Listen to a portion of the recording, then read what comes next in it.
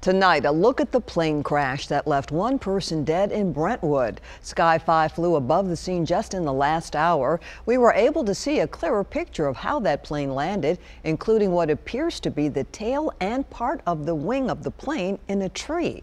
Now investigators are trying to get to the bottom of what happened. Well, new air traffic control audio obtained by News Channel 5 shed some light on that question. News Channel 5's Jason Lamb listened to it. He's live in Brentwood tonight. And Jason, there's one particularly heartbreaking exchange between the pilot and air traffic. What was that?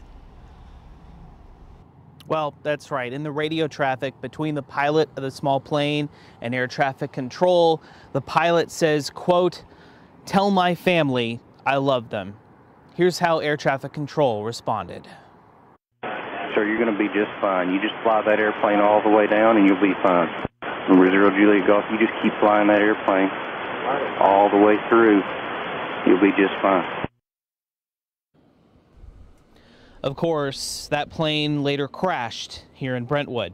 From the air traffic control audio, we learned the pilot reported a rough running engine. We're told the pilot later reported to air traffic control the engine had quit.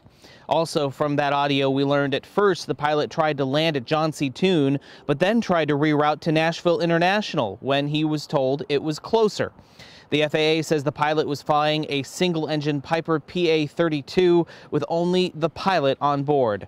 Flight records show the plane took off from the Springfield-Robertson County Airport this morning and spent 24 minutes in the air before crashing around 7:30.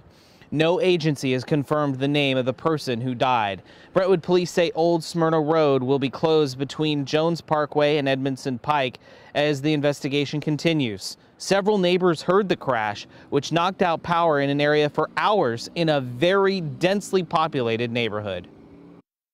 I actually thought about that, and I just texted my daughter and said it could have landed on my house. So, honestly, I mean, I'm very sorry for the person who died in the crash, but it could have been a lot worse. I believe it didn't land on anything other than some trees. From up there looking down, it was really like the only empty spot, I mean, even they're building new construction back there even. We're told the FAA is still on scene here investigating tonight, and the National Transportation Safety Board will be here tomorrow. Live in Brentwood, Jason Lamb, News Channel 5.